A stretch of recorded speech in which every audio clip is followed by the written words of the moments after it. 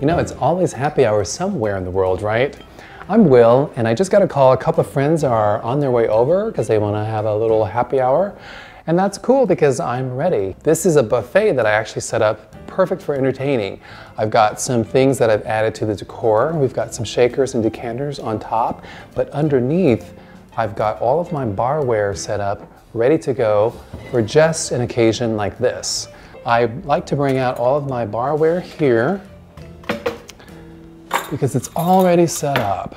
I've got my glasses, my wine, and even some of my really good liqueur. So that's all down here and it's ready to go.